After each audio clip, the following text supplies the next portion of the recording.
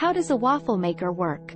6 superb steps to make your own waffle, Milkwood Restaurant.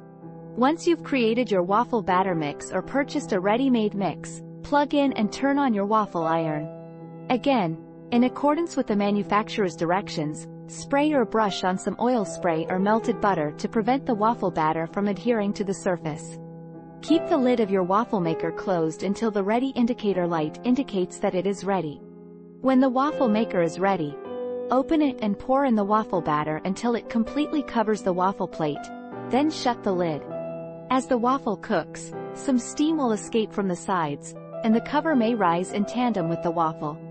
Once cooked, remove the waffle from the waffle machine using a plastic spoon or tongs and plate. Finally, savor your waffles according to your own pleasure.